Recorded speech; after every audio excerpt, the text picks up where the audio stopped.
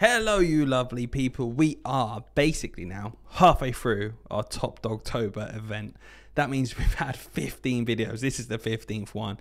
And if you've been coming back every day, you're a complete legend. If you're watching this for the first time, well, lucky you. You've got 14 videos from this month already to catch up on and everything else we've done on this channel. What are we doing? We're doing 11 plus content every single day. And as you know, if you're an avid listener, you may have already signed up. We've seen those numbers been ticking over. You can go to our website now for an amazing offer for the whole month of October, where you can get exclusive premium bite-sized lessons on our website. Let's see what it looks like, shall we? Well, you can go to the website and you've got English, verbal reasoning, maths, everything, and those beautiful lessons right there embedded into the website where you can watch, you can learn, and you'll even get some homeworks to have a go at as well. There's homeworks for every single subject. You can do them every single week and practice and have a walkthrough on how to answer all of the questions. And to do that, you just need to go and add it to your basket, one whole year of prep resources every single week. And if you use my code, VOTEDYLAN, you're going to get 15% off. Not only will you get access to the best resources out there for 11 plus preparation, you get to watch Hayden and I every day. And also, if you use Vote Dylan, not only is it cheaper, you do an extra vote towards me. You can check the community tab, remember, to see how we're getting on there. No spoilers here ever. So you can check that tab out. And I just want to say one thing, guys. If you are enjoying these videos, please do subscribe, please do like, and please do share them with anyone you think will find them useful. They'll always be here. Okay, they'll always be here. So let's take a look at yesterday's lesson. You were given five different words, and it was your job to find the odd two out. Let's see what the answer was. It was egg and potato, because roast, fry, and grill are ways of cooking something. So the odd ones out were B and D. Well done if you put that into the comment section yesterday. You got it right. But we're going to crack on with today's question type, which is a classic one. It's sequences, and it's our job to try and fill what the gap is right there. Now, number one tip for this one, guys, is to look at one feature at a time. So I'm going to model this first one for you. Firstly, my eye is drawn to the arrow. I can see the arrow is pointing up. Then moving across, it's pointing to the right in the right corner. Then it's going down to the bottom right and across to the bottom left. Clearly, this is rotating around. So because I'm isolating one feature at a time, I know this arrow is going to come back up, and I'm actually going to use this space to draw it in. You can draw it on your notepad, however you want to do it.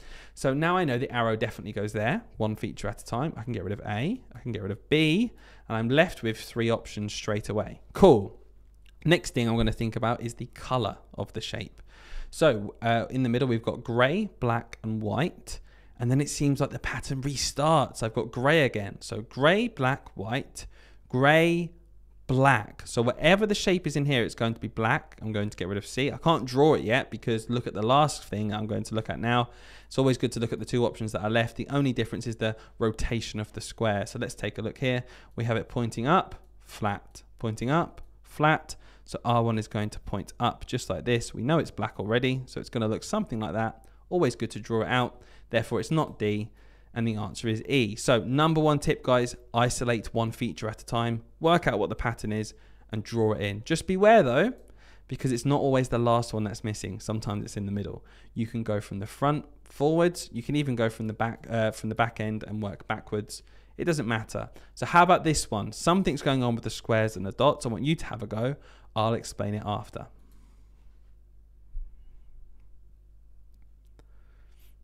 So like I said, isolate one feature at a time. I'm going to look at the dots first. So in this box, we have one dot. Then we have three dots. Then we don't know.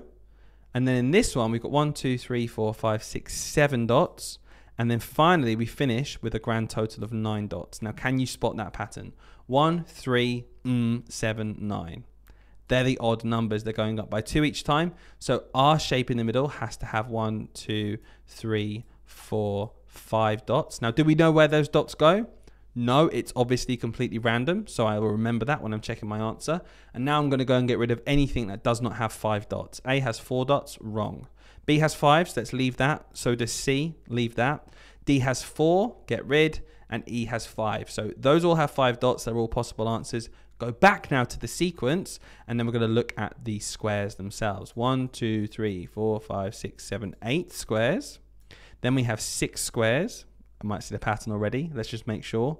Blank, 2, 0. These are the even numbers going down. So this would have to be 4 squares. Again, we don't know where those squares go, but we know there has to be 4 of them. B has 4. That's our answer. If we're confident we can move on, we can just check to make sure though here. C has got 5, E has got 3. It was B after all. Look at that. Isolating one feature at a time really helps us to find the answer to the question. Let's do one more together before we move on, because with sequences, there are a lot of different types of ways that we can see what's going on.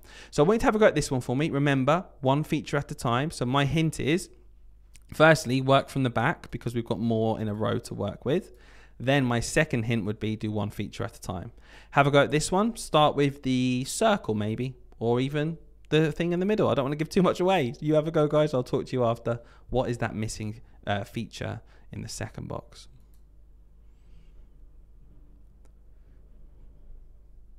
So the first really obvious one to me is the center. We've got plus sign, minus sign, plus sign, plus sign. Clearly that's a minus sign and we can get rid of E. So now we've done that, super. I'm now going to look at this square. So I'm just going through one at a time. Look at the square here, right-hand side, bottom, left-hand side, right-hand side. It's just rotating around, just like that, going into each side in the middle. So right, down, left, it's obviously going to be up here. And then that means I can get rid of B and I can get rid of D. And again, when there's 2 left, I always just look at them. Is that black circle going to be at the top or the bottom is basically what we're asking. So now we've started here, we're going to go backwards again. Top right, left middle, bottom now. So let's think about our kind of square here as a grid. This black circle has gone 1, 2, 3 spaces around and it's ended up here. Then it's gone 1, 2, 3 spaces around, ended up in the bottom right. So we're going to go 1, 2, 3 spaces around. It's going to end up back at the top.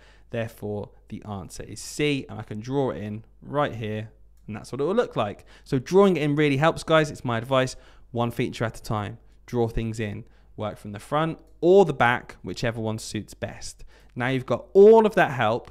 I want you to have a go at this question for me. Let me know down in the comment section what your answer is and come back tomorrow to find out if you were correct. Guys, thank you so much for stopping by. Halfway through Top Dogtober. Let's keep going.